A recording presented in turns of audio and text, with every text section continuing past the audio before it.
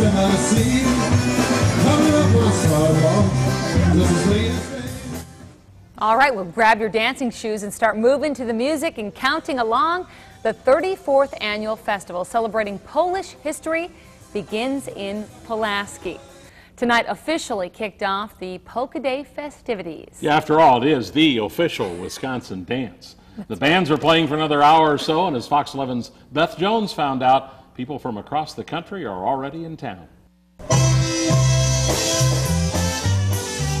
Richards and Sherry Sheem are self-proclaimed Polkaholics. I put on 13,000 miles last year and danced in 7 states, so I traveled a lot last year. So he goes a lot without it. The two and their friends travel across the country to polka festivals. This is the group's first stop in Pulaski. We just call each other up or else we email each other. And we have one from California, one from Washington, one from Oregon. I'm from Montana and he's from South Dakota.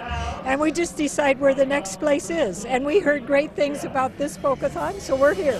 The 4-day festival has been a long-standing tradition in the small village.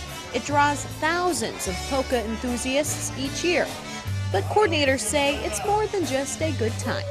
It's what the town is all about. It represents the music and the dancing, and it means a lot. And the polka industry for Pulaski, hey, it's been here from when Dick Rogers and a lot of the other bands that used to be around here, passed on. It's all family. 22 bands are scheduled to perform through the weekend. Otto says the event grows each year, drawing new faces like the Polkaholics to the grounds. Just the camaraderie and just the good music and good people. In Pulaski, Beth Jones, Fox 11 News.